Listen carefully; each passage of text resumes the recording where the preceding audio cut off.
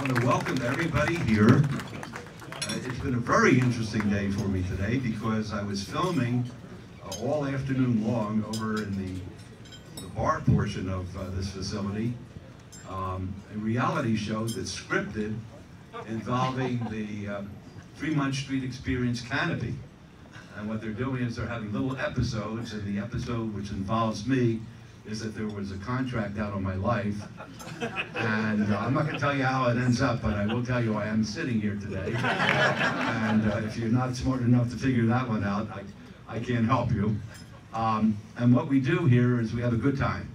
I tell stories about my life, tell stories about my law practice, about my family, whatever interests me, and we recognize certain people in the community. And tonight, I think I'm going to have a very unusual type presentation because I'm going to be talking, believe it or not, about 5 months in my life in 1978 as it related to my law practice. 5 months.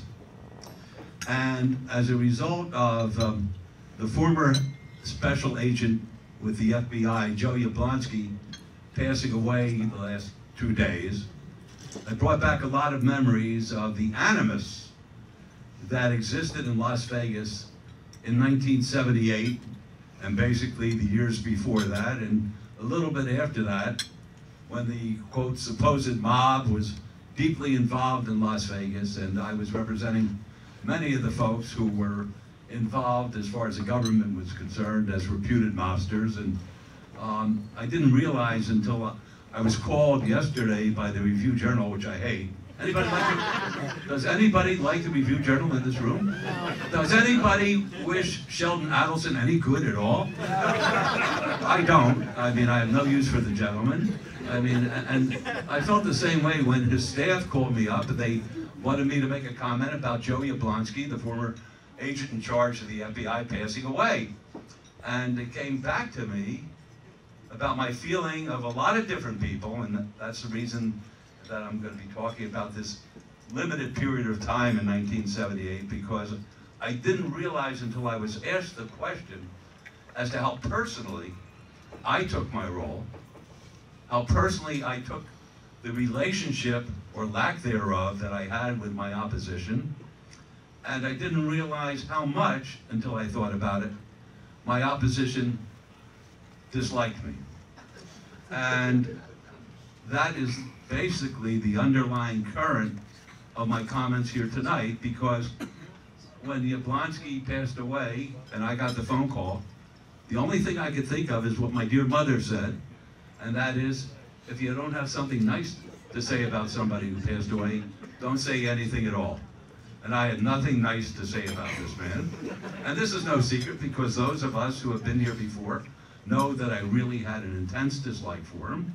I don't feel as though I'm violating any ethical or social mores as a result of saying that, because this man came out to Las Vegas, and instead of being deified, as the newspaper did today in its articles, instead of that, he came here with a purpose. He was going to hurt Las Vegas. He was going to plant the American flag in the Nevada desert, and he was going to take out and get, you've heard me say it before, a mobster from Chicago, which was one of my clients, Tony Spilotro, a federal judge, one of my clients, Harry Claiborne, and a white-haired senator who I did not represent, Paul Laxalt. And he came out with that purpose, and the tactics that he used were low, they were unfair, and in court, we consider them to be foul. And then when he was about to leave, he got exposed, and I love this when it happens to former people with the government or holier than thou. He got exposed for receiving thousands and thousands of dollars from a bank, he said by mistake. And until he was advised several years later that they found out about the mistake, did he make any effort to return the monies that unrichly came to him. And his wife, and I usually don't pick on wives because I have one. And I know that I could be punished if I pick on a wife. But every once in a while there are wives, ladies, who deserve to be picked on. And his wife would go around to the various hotels and casinos, and she would sell them fish. and shrimps and squid and octopi and all that kind of stuff. And it was almost as though they were being extorted, that if they were not going to have a problem with her husband, they would have to buy from her. And the two of them were booted out of Las Vegas. They were really left here under a very heavy cloud, and to a point where the judges in this community, both Roger Foley as well as Harry Claiborne, disqualified themselves from hearing any of the cases involving that aspect of the government, the FBI, and what they were doing at the time, because they felt that they were crooks, and they were swindlers, and they were con men. And that's why I'm so happy, because the country does recover. This is sort of what's happening today. Same kind of allegations, same kind of time taken up as far as the media is concerned, and everything being designed to shape people's opinions as to what's happening with the government, what's happening in their community. It's history repeating itself, and we survived what I'm going to tell you about now, and we're going to survive what we're hearing about now. So, I'm going to take us back to 1978, and I'm going to make a little reference just to the dates here. On June the 14th of 1978, simultaneous raids took place throughout the city of Las Vegas. They raided Tony Spilotro, who was characterized as the mob's representative from Chicago, keeping the lid on for the casinos that had hidden ownership here, and coming out here and holding himself out as a thug and a hoodlum and the works. They searched him, and they searched the Gold Rush, which was a jewelry store located on Sahara, very close to, if not next door, to the Golden Steer. And there were some 83 search warrants, and they were based on, listen to this, they were based on wiretaps and bugs. Wiretaps of conversations which were emanating from the Gold Rush and Spilotro's home, and bugs which were placed in the Gold Rush. You know how many? Amazing. 8,000 conversations were intercepted by the government, and they went in with the search warrants, and they took everything out of the stores, claiming that the Gold Rush was a front for a theft operation, a fencing operation, stolen jewelry and the like. And it was devastating, because basically it caused the Gold Rush to be closed down. And it was very, very tense, because Spilotro to that point in time had not been targeted ostensibly by the government. We knew that he was being followed. All of his associates were being followed. I was being followed.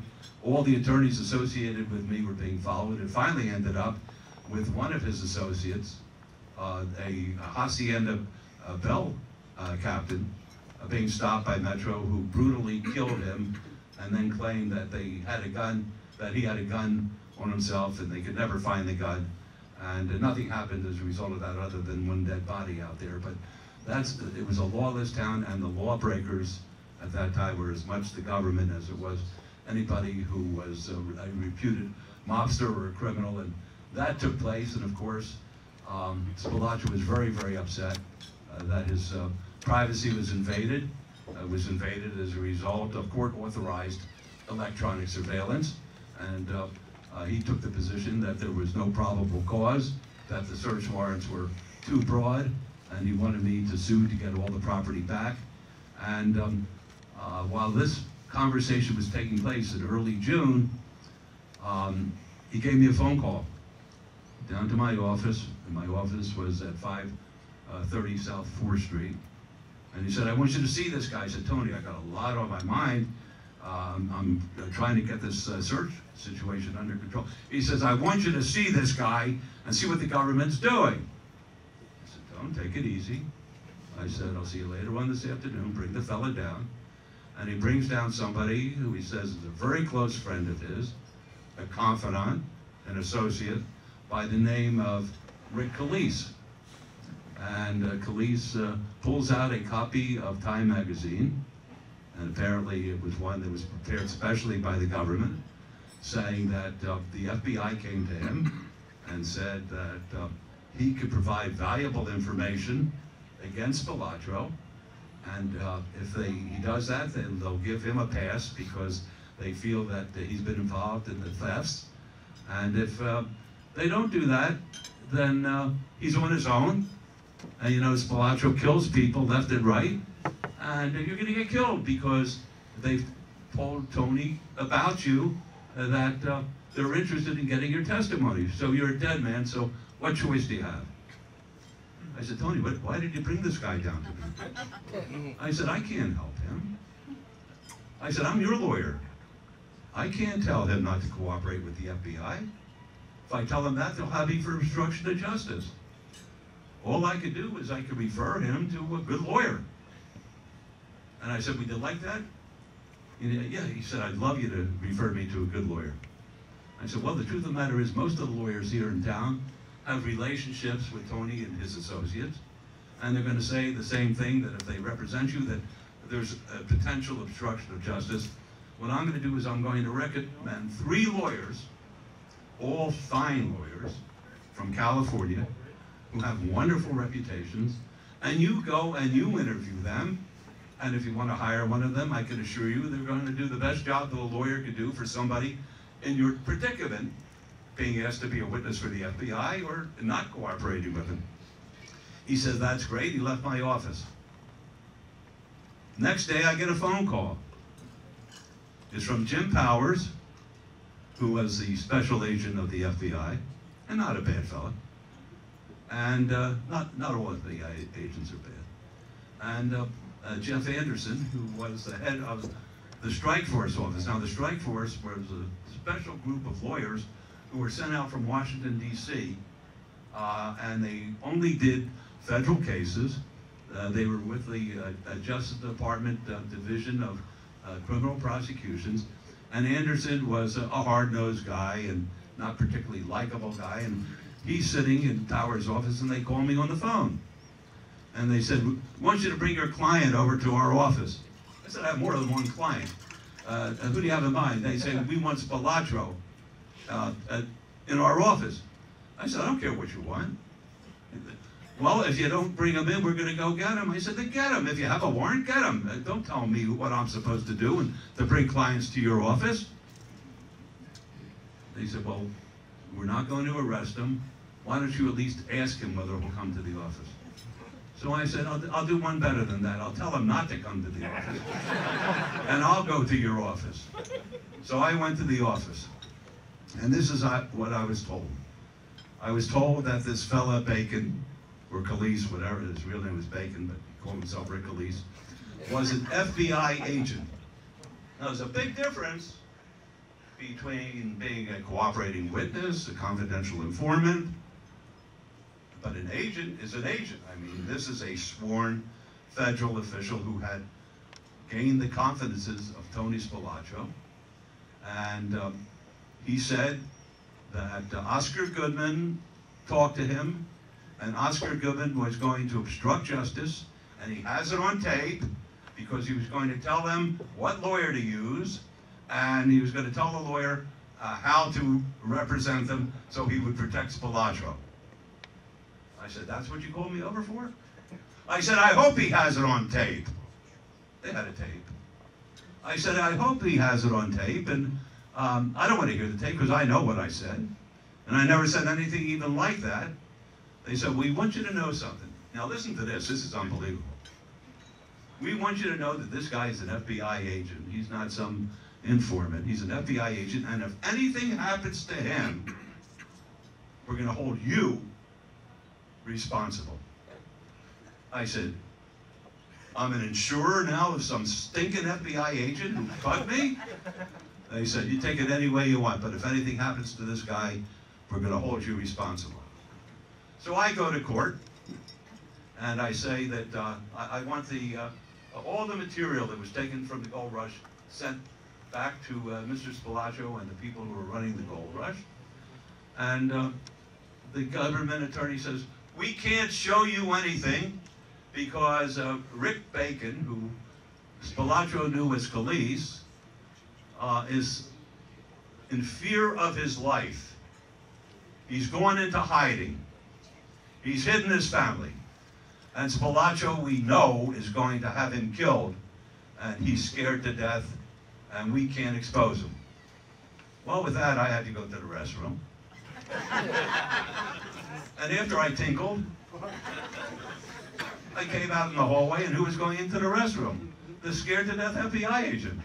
I said, he's not hiding too far. He's right down the hall. I went back and told the judge, and the judge looked at the prosecutor and he said, what's the story? Goodman tinkled and he ran into the FBI agent. So the reason they did that is they filled the courtroom with reporters, and they wanted to get the word out that Tony Spilaccio was going to kill witnesses, so if you're going to be a witness against him, you may as well join the crowd. But it backfired on him. So that's what happened in June of 1978. Now, a little bit later, I was trying a case in Salt Lake City involving Fat Sam Calabrese. And Fat Sam was charged with a knockoff of a lumber yard up in Kanab, Utah. And I'm trying the case up there in Salt Lake, and the case ends in a mistrial. And I said, this is the greatest, because Carolyn's father was being honored as the incoming president of the New York Medical Society, and I'm going to go back to New York, and I'm going to surprise her, and I'm going to attend the induction. And I got on a plane, and I flew back there, and I went to Macy's, and I got myself a beautiful tux, and I got myself those shiny shoes that people get, and had my bow tie, and I walk into the hotel where the party's taking place, and Carolyn's at the door. She says, you have to go home. I said, what do you mean I have to go home? She says, Saul Saig's son has been kidnapped, and they need you back in Las Vegas. Now, I had represented Saul Saig. He owned the Carpet Barn here. You may remember the Carpet Barn, where Artistic Ironworks is. And Saul had that wonderful business, and his son was on the tot lot over at the Temple Ben Shalom at 16th and Okie. And on October the 28th of 1978, his son was taken from the premises there, and the only thing they got was a phone call saying that a ransom was demanded, and after that, nothing was heard. I had represented Saul because he and Richard Gordon, Gordon, what's Gordon's name? LaToya's husband, what was his name? Carolyn? Are you awake? My wife fell asleep. You know, I said one thing about wives, and she fell asleep on me. Well, this gentleman Gordon had at one point in time. Jerry. No. Jack.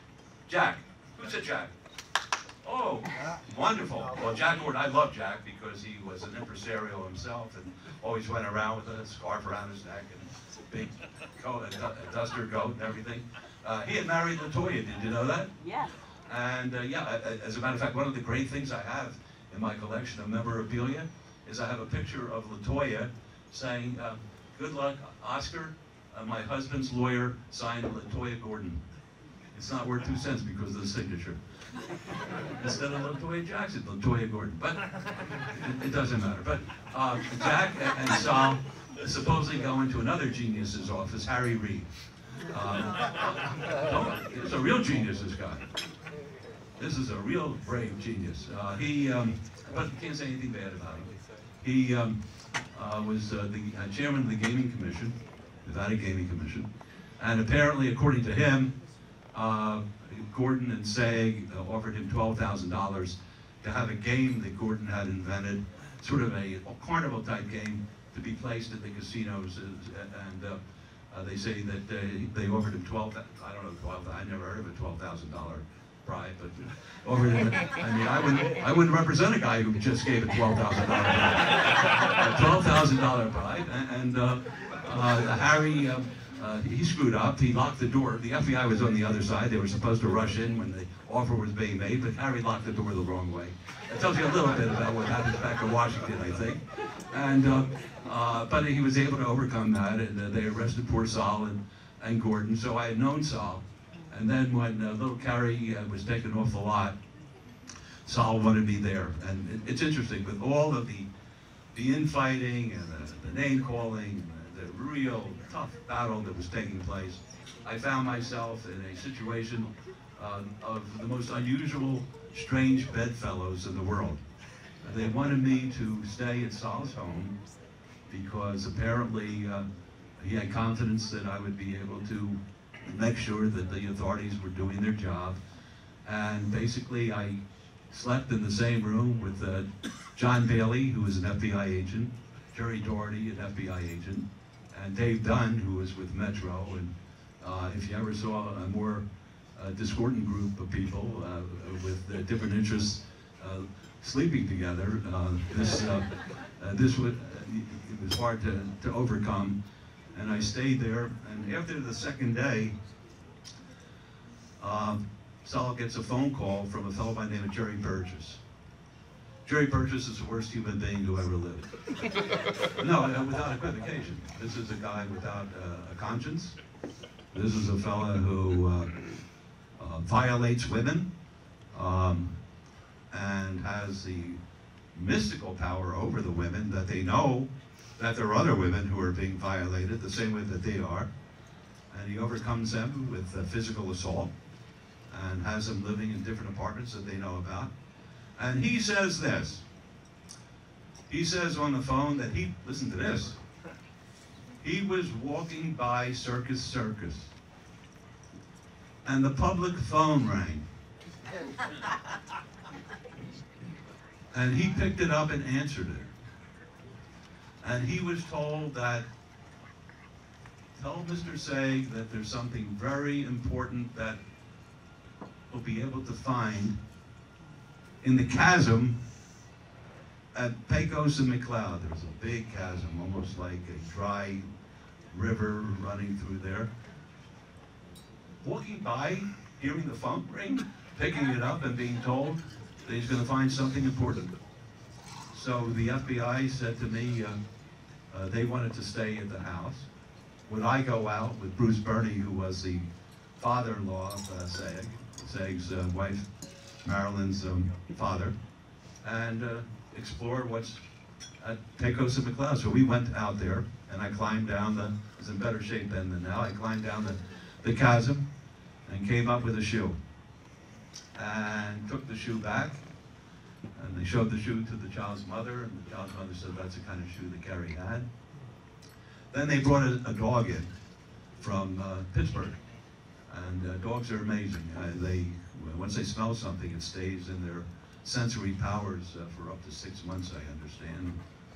The dog alerted to the shoe when given other clothing of little Carrie, and then they took the dog, and in an undercover capacity, basically, went and followed Burgess.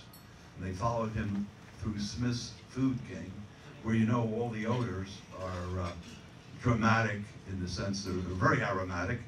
The meat smells, the booze smells, the beer smells, the place smells. And the dog was able to alert to Burgess and followed him through. And they were absolutely certain that he was the guy, and all they wanted to do is one of two things: either find the child, or in the Jewish religion, as I understand it, in order for there to be closure, there has to be, the soul has to go to heaven, and unless the body is found or recovered, the soul can't go. I may have that wrong, but that was my understanding. And they arrested Burgess, and it's neither here nor there, but Burgess was represented by a lawyer who was a coke addict, and the jury felt sorry for him. He came to court just about every single day and didn't know where he was, and the jury let Burgess go. And Burgess is still alive.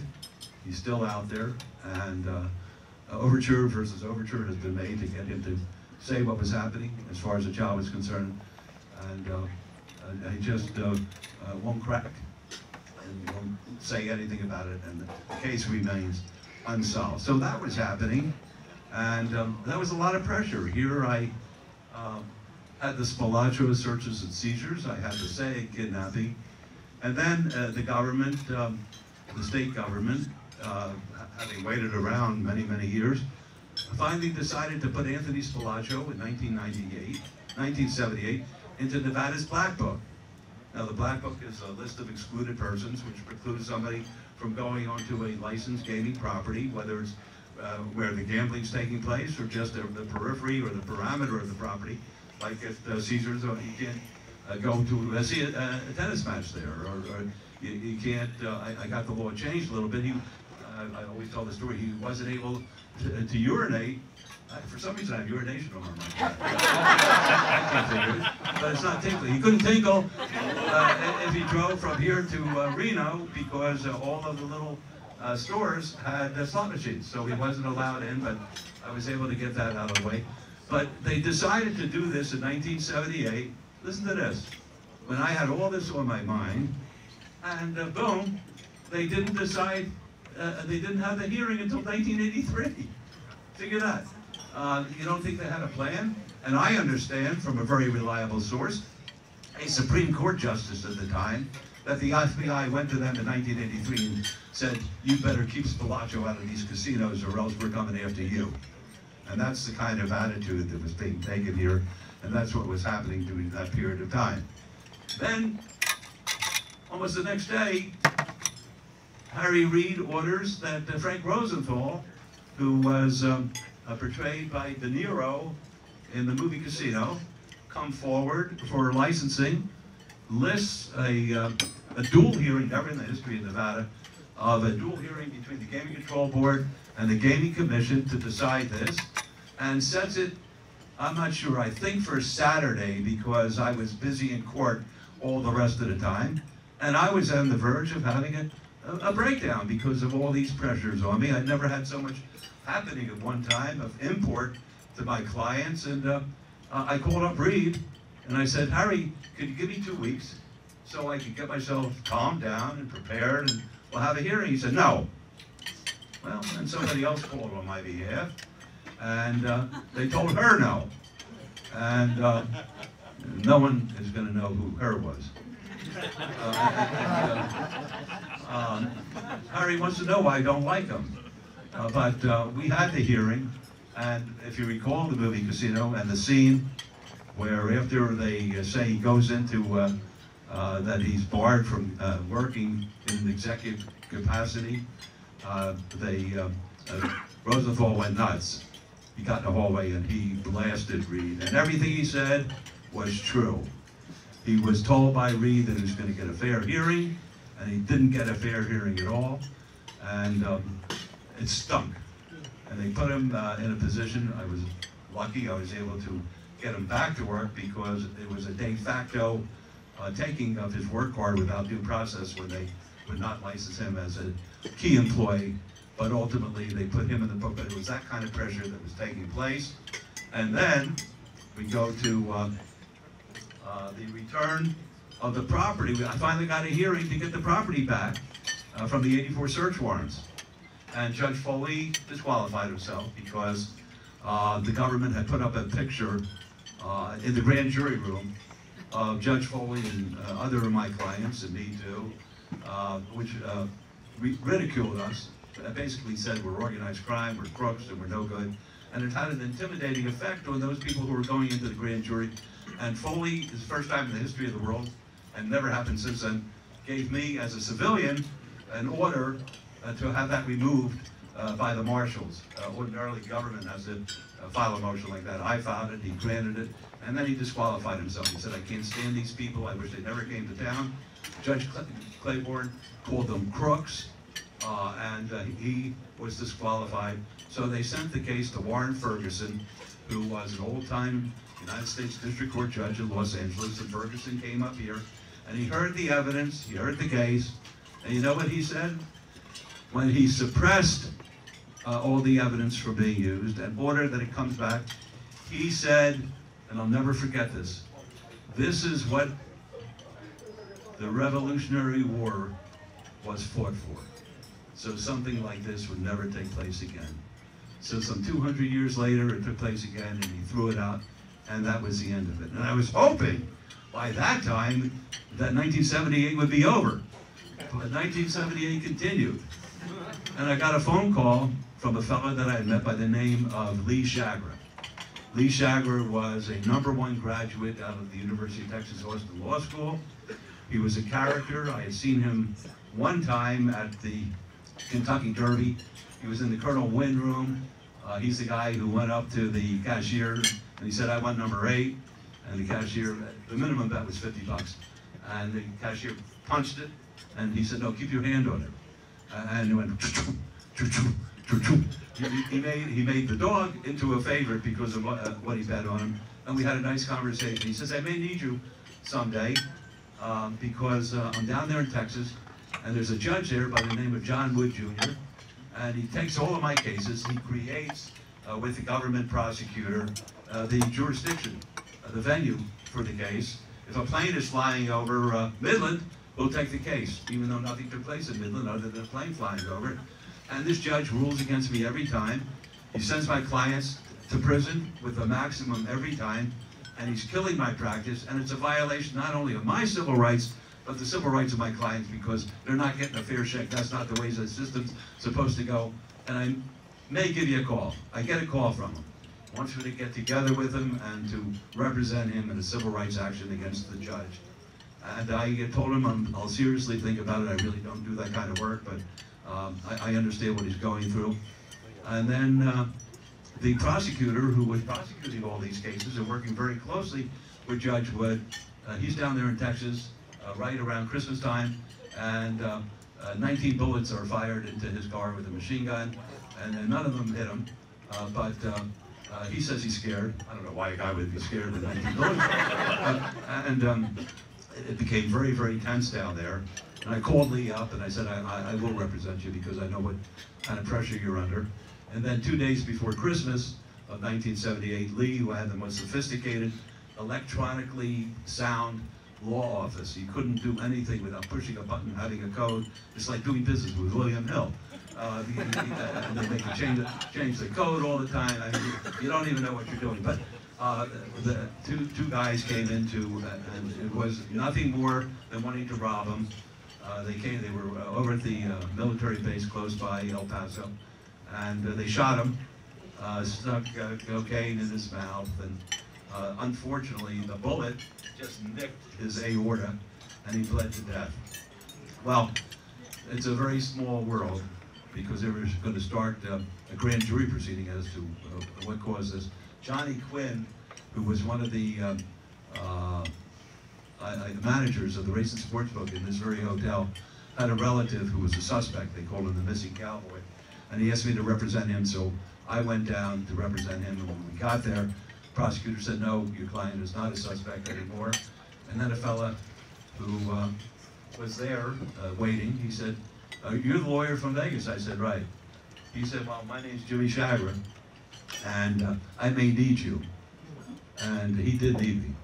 And I did represent him, and that's for another day, another story. But I just wanted you to know that's what happened during 5 months of 1978, and I'm still married. That's it, folks.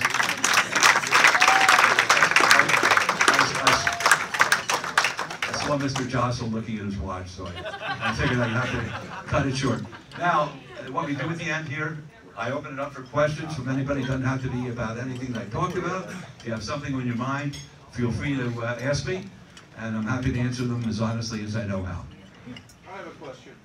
Who said that? Me. I'm not interested in hearing from you. All right, thank you so much. I voted for you. Oh, okay. Early and often, I hope. Okay. Do you have any Frank Sinatra stories? Just that I think my wife and myself were invited to his mother's birthday party, right, sweetheart? Oh, she doesn't listen to me. It's unbelievable. Doesn't listen to me at home, doesn't listen to me here. I'll tell you the story when my wife's not here. I don't want her to hear the damn story. Oscar? Yes. I would like a standing ovation for Carolyn for her struggles and success. Well, it's all success now. Thank you. That's very nice. Very nice. Very nice. Very nice. I don't know why you did it, to be honest. She hasn't been nice to me today. Yes.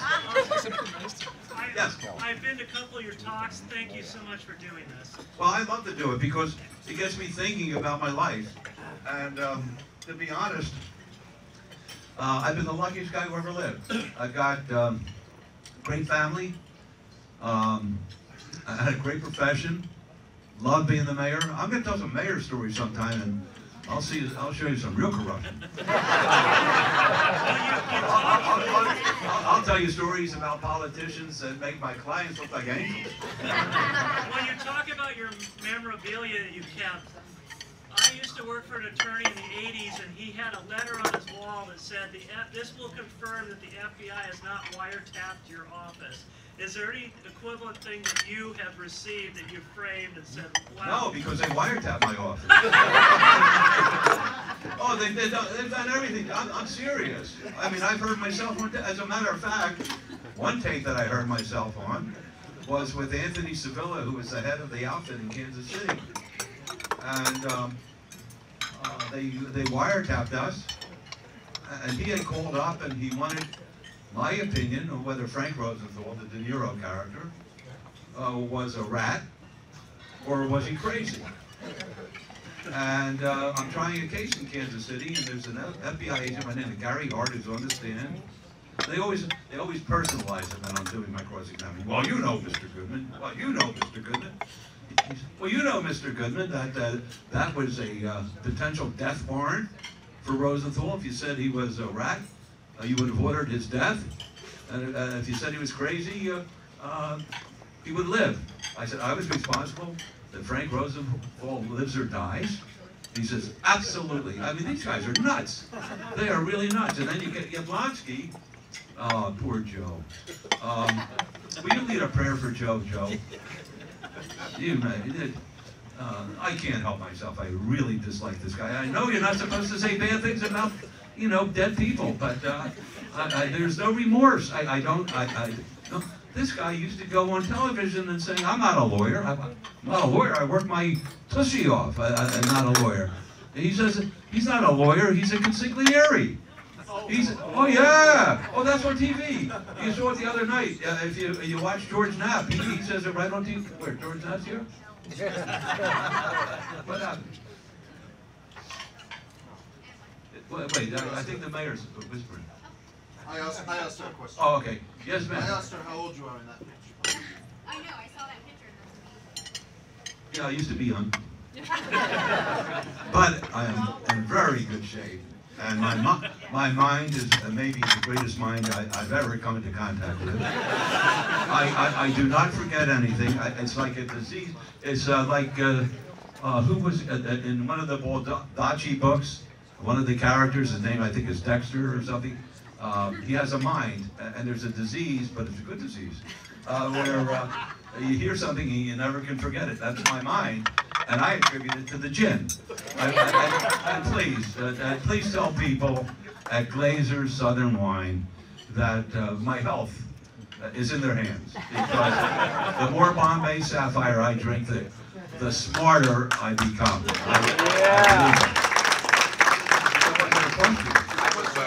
Wait, I think a young lady has a question, and then we'll have yours, okay? Is that all right? Of course. Okay. Yes, ma'am. Thank you very much for having us. This is amazing. What would you say is your toughest case, which you are most proud of, and why? Well, there are three different questions. It's very tough to say because one of these days, I told Jonathan Jossel I was going to do it tonight, but I think we're going to save it for the opening season for our next series, was representing an oral surgeon. It's funny, with all the supposed mobsters, with the underbosses and the capos and all that stuff that I was accused of doing. The toughest case was representing an oral surgeon in Carson City who was charged with sexually molesting 7 patients while they were under the influence of an anesthetic cocktail. And each one of the patients had somebody waiting in the reception area to drive them home because after the surgery or whatever procedure they went through, they were woozy and they wouldn't be able to drive themselves. And then after the indictment was returned, 3 other patients came forward and 3 other people who were waiting to take them home were ready to testify under what's called 404B, which is prior similar acts, and had the prosecutor knew what they were doing, it may not have had the result that it had. And a very bad judge, very mean judge, a very incompetent prosecutor. Sometimes you want a good prosecutor because you're able to anticipate what they're going to do, but this was a lazy bum up there. His staff all testified against him. They said at 5 o'clock he told them to go home with the patient in the chair, turn up the music, turn down the lights, and lock the door. So it looked like it was a tough case. And the judge wanted to give my client 15,000 years. But that was probably the toughest case, believe it or not. People say the Chagrin case, the killing of the federal judge, was the trial of the century. It was impossible to win, but that was a great win. That was a great win. And I can go through a list of them, but every case to the client is the most important case. That's the lesson I learned. So be it a stolen car case to the client, it's the most important thing in the world because they can go to prison for that. And I get a kick out of the reporters who never talk about prison. They always talk about jail. No one's going to jail. They go to prison. Jail is if you get stopped on the way home and you've been drinking. They take you down to the jail. You go to prison, it ain't fun. I don't care. There's no such thing as a nice prison. And the camps, just remember this, because Harry Claiborne told me this. He says, when they send you to a prison camp, which everybody says, oh, just go to camp, we'll be able to play tennis. Just go to camp, we'll be able to play golf.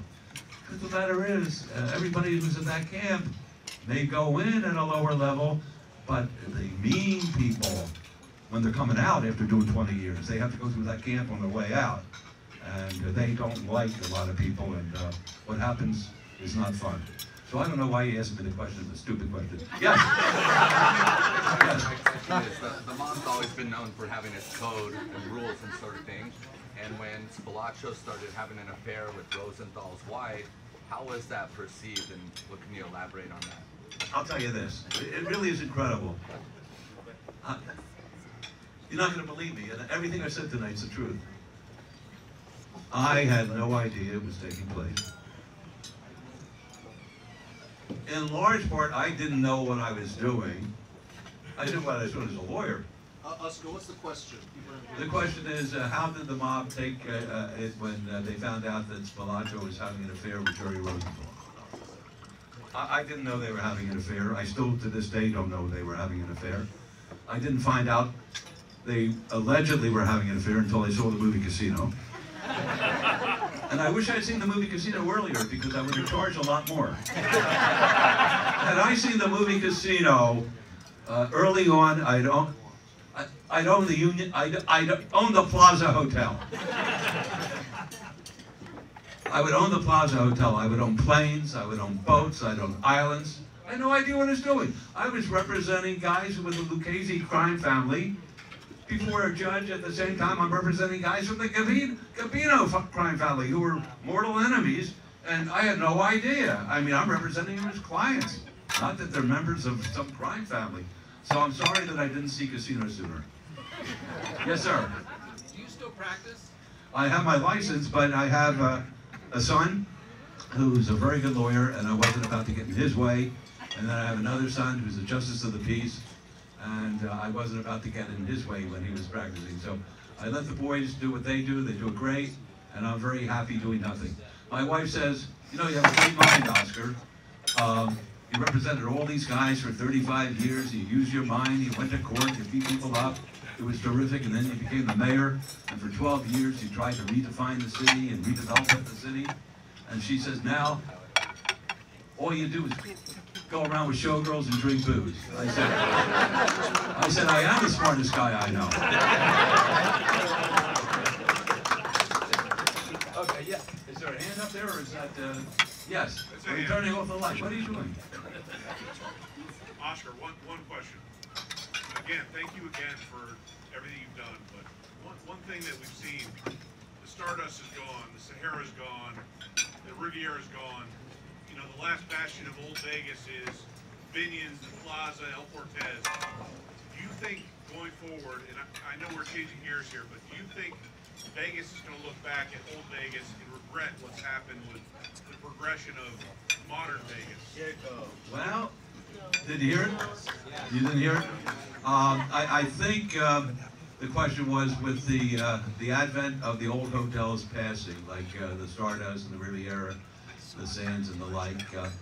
In the future, do I think that the new Vegas is going to do what? we're gonna look back with regret because. Well, yeah, I think we're going, yeah. The truth, and I try to tell the truth, I think that the people who were in office, to a person, Excuse me, your wife's listening here.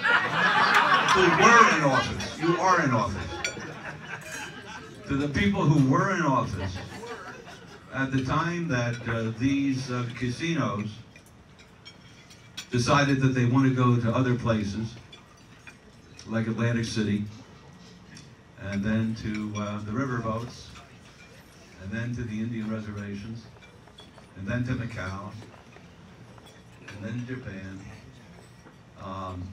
Look at us, I really mean this, as a throwaway. I don't think they could care less about what's happening here in Las Vegas, because on the bottom line, we don't even show up compared to what they're making these other places. I had a friend tell me that he was down at one of these Indian reservations in a very poor part of Southern California, and it was over the weekend, and he said that they were standing 3 deep in line. They didn't have anything other than slot machines and some restaurants, and the people couldn't wait to throw their money away. I think that unless Las Vegas figures out a way to be able to compete with that, I think we will be an afterthought. I really believe that. And I think, you'll disagree with me, and particularly in this day and age, that there's nothing wrong with legalized prostitution. And I think that we should advertise it. I don't think there's, and for years we fought against marijuana, and now it's being accepted. I think we have to make it very easy for people to enjoy themselves that come to Las Vegas, and to give our customers something they can't get anyplace else. And unless we do that, I think that Las Vegas's future is not going to be as rosy for my children and my grandchildren as it has been for my wife and myself. Now, if I'm quoted in saying that, I hope I am. And the people who are in positions of putting money in their pocket and taking care of their taxpayers and moving to Santa Monica and to Laguna Beach and living there in Del Mar instead of here and being part of this community, they could always jump in the lake.